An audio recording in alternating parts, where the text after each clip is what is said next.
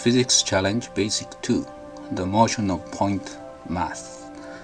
The assumption here is, first, the firework explode in the center and fly around with R equals V R N. This N is the radiating direction from the origin.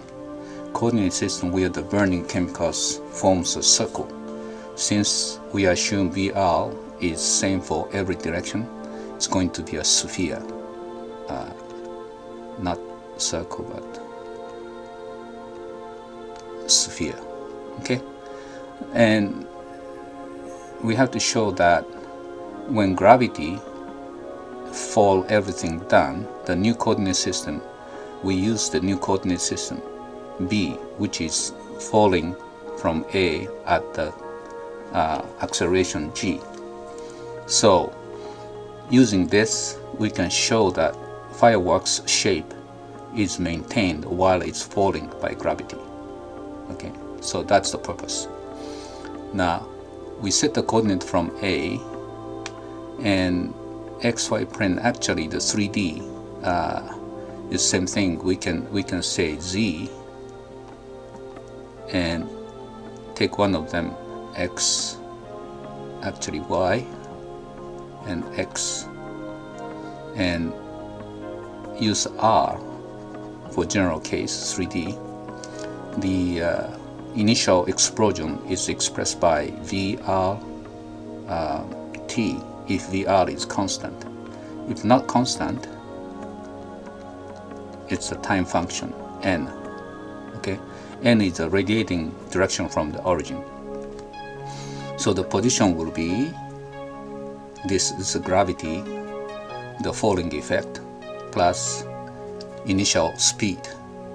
Okay, now it's convenient to use the vector format because you don't have to worry about X, Y, Z, each component, just single N represent the direction.